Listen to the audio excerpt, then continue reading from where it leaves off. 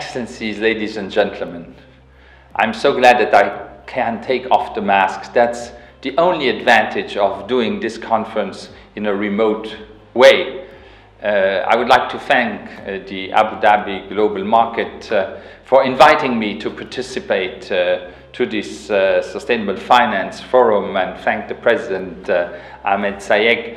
A little bit less than a year ago, I was in Abu Dhabi for real, and I must say I'm longing for coming back for real. But this is the second best option, and let me therefore say that I'm very pleased to be participating to the forum, as sustainable finance is very close to my heart. As you can see, I'm wearing the pins of the Sustainable Development Goals, because sustainable finance is part of these 17 objectives. And we also thank the Abu Dhabi Global Market for the cooperation we have established between Abu Dhabi and Luxembourg in the last 4 years. We have an MOU with Luxembourg for finance, and we have also a very good cooperation between the Luxembourg House of Financial Technologies and partners of FinTech in Abu Dhabi. We are discussing sustainable finance in the post-COVID pandemic situation. Now, the question that comes to mind is sustainable finance after this pandemic more necessary, more useful than it was before? The answer is obvious. We've had a life-size test of the consequences of human activity and economic activity on the planet. As soon as we slow down the economy, the planet is in better health. So the main message that I will have today is about qualitative growth. We all want more growth. We all want to get out of the stagnation or even of the slowdown that we have experienced worldwide, but we must learn the lesson from what we experience and build back better. Now, the European Union has been, in fact, quite good in its response to the COVID crisis. After a couple of weeks of hesitation, the European Union finance ministers agreed in April of last year 3 major measures, safety nets to answer the economic consequences of the pandemic, worth 540 billion euro, and then the Resilience and Recovery Fund that was agreed in July 2020 encompasses 750 billion euro for a Resilience and Recovery Fund at EU level. Now, these numbers are staggering, but more important than quality, I think, is to highlight that first, obviously, the solidarity of the European Union increases. The European integration process is consolidated and strengthened. But besides the solidarity, let's not, and the numbers that are huge, let's focus on quality. The EU has said and decided that these amounts of money should be used mainly for the twin transition that we are witnessing. The one is obviously the green and the climate change aspect on the one hand, and the other one is the digital transition. In the Recovery and Resilience Fund, 30% of the projects that will be selected will be in the field of climate change, and another priority will also be social expenditures like the SURE program for short labor schemes.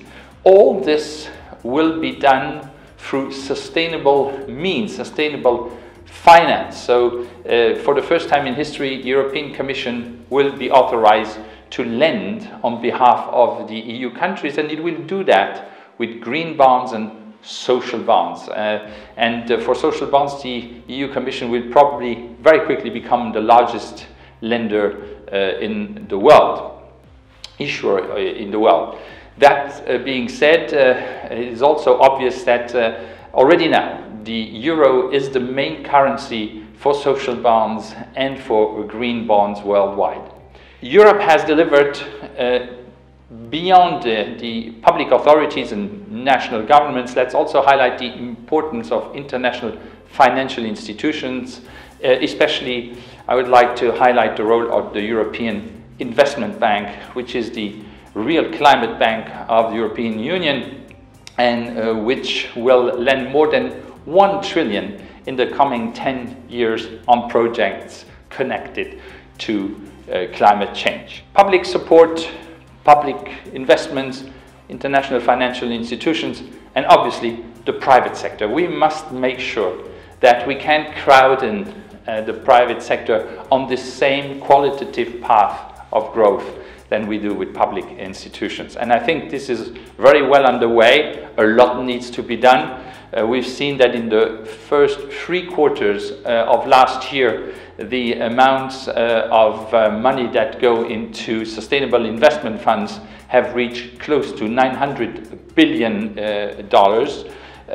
We need more of that because we need to go from the billions to the trillions. And that can only be done if we have a private capital markets union in Europe, if we have the right framework for sustainable finance. The European Union is a leader in that, in the sense that the Commission and the Member States have devised a framework for what is sustainable and what is not, what is green and what is not. We call that the taxonomy for sustainable investments. And so we have the framework in place to make sure that we are credible when we say that we are boosting sustainable finance. Now, that is what all the actors do around us. What is Luxembourg itself doing here? We are already a major player in sustainable finance. 20% of the ESG investment funds worldwide are home to Luxembourg. Our stock exchange has set up the Luxembourg Green Exchange that is listing more than half than all the green bonds issued worldwide, including those of the United Nations and the World Bank. We are well positioned in this area. We are continue to work closely with lots of partners in this field.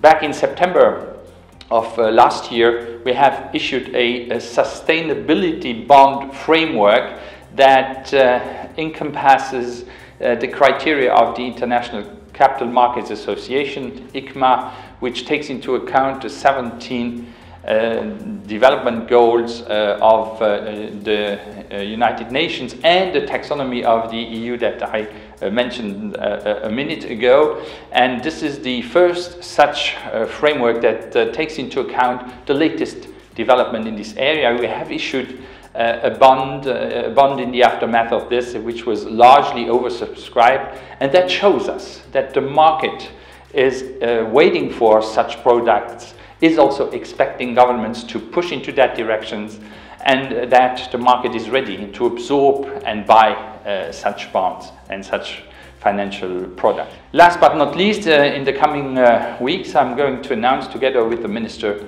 of the Environment of Luxembourg, the Luxembourg Sustainable Finance Initiative, which is going to pave the way for future initiatives in this field.